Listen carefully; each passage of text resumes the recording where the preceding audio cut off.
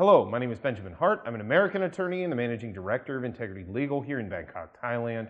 As the title of this video suggests, we're asking the question, will new Thai immigration rules mirror those from 2020? And it's a big question as we're kind of coming through the end phase of this, however you want to look at it.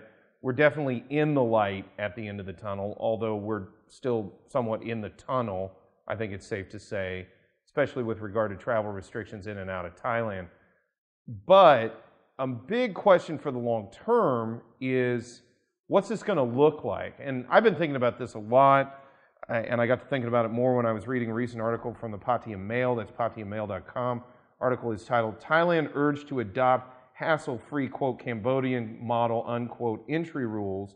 Quoting directly, Tourist Minister Pipat Ratchakitprakarn said the proposals would mean that Thailand's immigration entry policies would now mirror those in operation before the COVID outbreak in 2020.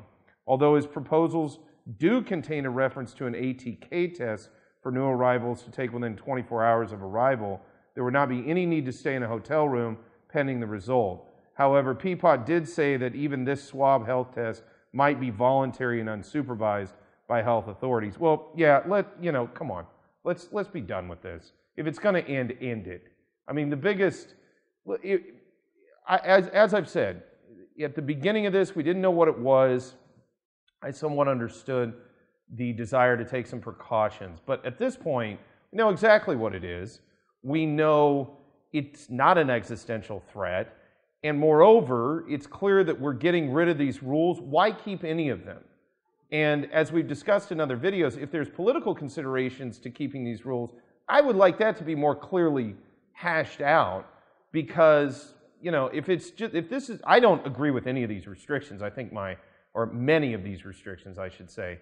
I think my prior commentary on this in prior videos is pretty clear on that. But, every time I keep reading this stuff where it's, okay, we're going to do it, but there's going to be this little, why? Why, or come out and simply say, hey, we like some of this power.